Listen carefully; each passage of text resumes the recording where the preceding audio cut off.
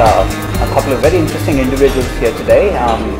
We are in Delhi right now, and I'm with Craig and I'm with Paul. Craig and Paul are in the development sector, and they have done some very interesting things with the Global Fund and with TV. And I just want to talk a little bit more about that with you folks.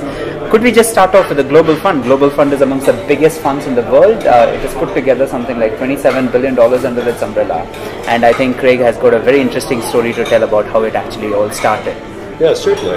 Well, the Global Fund didn't just come out of anywhere. Okay, Kofi Annan in 2001 made news by calling for a global AIDS war chest of $10 billion a year. Okay. And everybody thought that he suddenly woke up one day and said, let's do it. Actually, it took at least 3 years of planning, mostly on the WHO side, to put the conditions in place that he would make that announcement. And so initially, we were working on this as a grant proposal for another potential donor, okay? And we're thinking, let's get $100 million, okay? But then suddenly an opportunity emerged, a political opportunity in the G8, which was held in Okinawa in 2000. And surprisingly, the Japanese government wanted to make infectious diseases one of the top agenda items. Not only did they want to do that, but they wanted to have measurable goals, which is unheard of for the G8, to say that we're going to cut TB deaths in half, malaria deaths in half. But they did that. And suddenly the political environment changed. There was suddenly new momentum. And the question became how to capitalize on it. And so WHO spent a tremendous amount of energy, and I was in charge of the advocacy strategy project at the time for WHO, in trying to create the conditions for the creation of this global fund. And there was a lot of jockeying, political jockeying for being involved in this, even taking the leadership in this. UNICEF, the World Bank, other donors saw themselves as even better suited to lead the Global Fund. But everybody naturally thought, no, WHO wants to own this. Well, Gro Harlem Brundtland, who was the Director General of WHO at that time, the former Prime Minister of Norway, okay, and the leader of the first Rio meeting for sustainable development, was masterful in saying, no, this will go nowhere if WHO makes it its own creation. And she masterfully handed the baton to Kofi Annan 3 years down the road and said, you make the announcement, you call everyone to join in, and that became Make it work. Yeah. Brilliant, and that's how it became a juggernaut that sort of included $27 billion today. Let's talk a little bit more about the TV campaign. I mean, there were some fascinating insights for me when you were talking about that story earlier, about how you chose TV and why TV became the rallying point around this. Do you want to talk a little bit more about why? Well, again, a lot of times in advocacy, it's not the plans you make. Okay, it's much like politics. Okay, things change every day, every week. It's basically your success or failure is built on the quality of your people, your staff, your ability to be lean and mean and nimble and to turn on a dime. Okay, and the conditions were all in place. One of these perfect storms in the early 1990s, where suddenly we had new data showing that TB at that time was the leading infectious killer of people over 5 years of age. My goodness. We had a new report from the World Bank that showed that TB was almost as cost-effective, TB control that is, cost-effective as childhood vaccines. Okay? And then we had evidence that a program that would soon be known as DOTS was actually doubling cure rates among people that had TB. And all those things converged at the same time, and we suddenly had a new base of evidence that we could campaign off of. And that's what sort of took off, and what was the result? I mean, obviously TV has it been halted on its tracks? Would you say that? It's a slow-moving disease. Okay, as a TB advocate, it's very frustrating. It could not be a more or less media-friendly disease. Right. You erode to death from the inside. It's not like Ebola where you see it externally.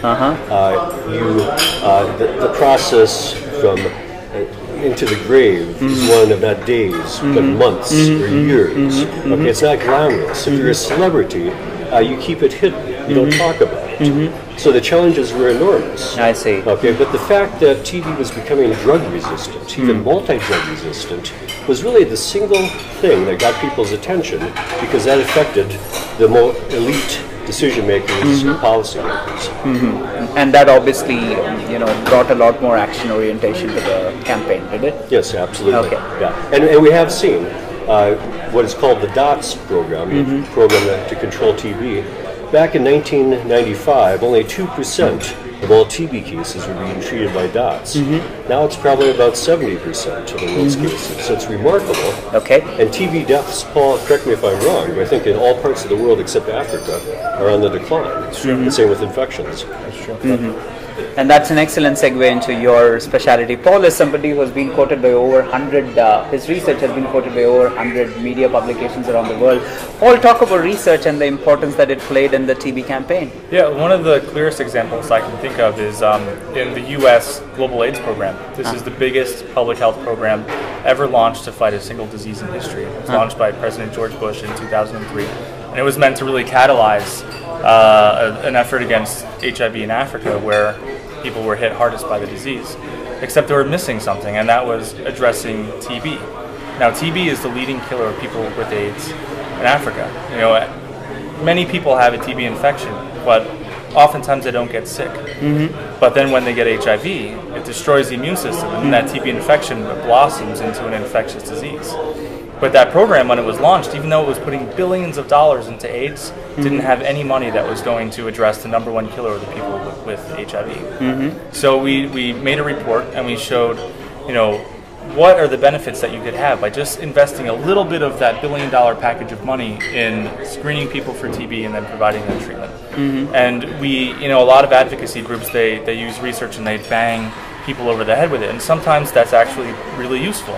But in this case, we took a different approach, and we said these are the benefits that you can get. And we did the research, and we showed it to the U.S. government.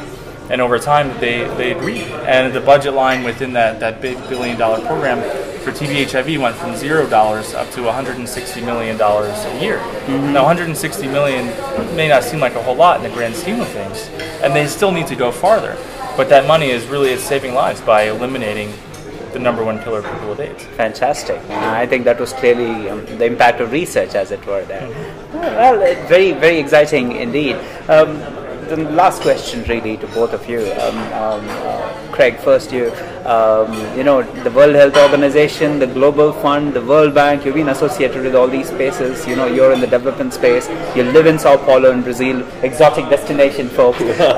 So what drives you? What motivates you? Well, strangely, I entered WHO having no health or medical or scientific background. I think in college or graduate school I probably took one science-related class, and that was in quantum physics. And so suddenly I have to talk medicalese.